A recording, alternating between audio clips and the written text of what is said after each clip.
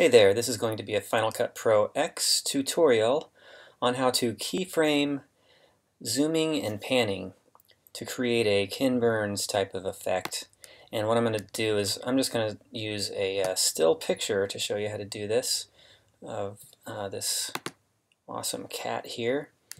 And the way keyframing works is you set the position in different places on your timeline here. So I've got my playhead at the first frame of this. You can see it's the first frame because of the film strip marker there. And over here I could transform it. I can scale it up and down. And what I'm going to do is I'm going to scale it and then I'm going to use the position tool, or it's called the transform tool. And as long as this is blue, then if I move this, it will move the image where I want it to be. So I'm going to move it there, and I'm going to zoom it up a bit more so it fills up the whole screen.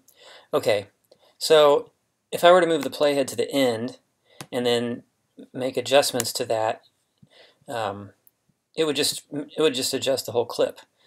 What I want to do is I want to lock this setting for the first frame, and I want a different setting for the ending frame. And the way you do that is you create a keyframe here.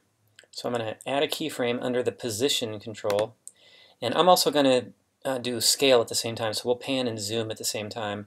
So I'm going to keyframe the scale as well. And if I was going to make this rotate and appear to be rotating, you could do the rotate.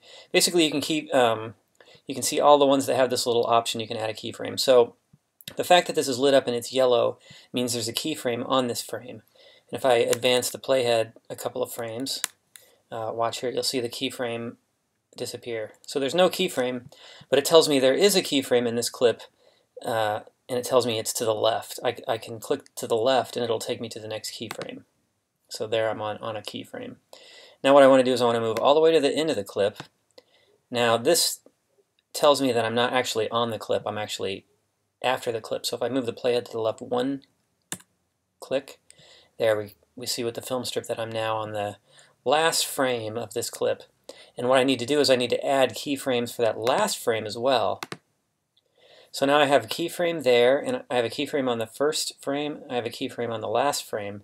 So now any changes that I make to the position or the scale are going to be only for this frame, and what Final Cut X, it will fill in the blanks between them.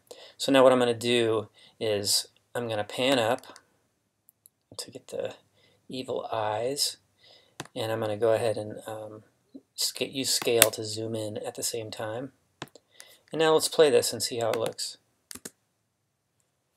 There we go. So we can see it's it's just panning along the same path that I gave it with that beginning and ending. And if you wanted to go faster, you would just have less frames. Now that you have this, you can click. There's a couple of settings that I don't really know what they do. But when you click on this, you should see this little dot here, and you can actually adjust sort of the path along which it moves.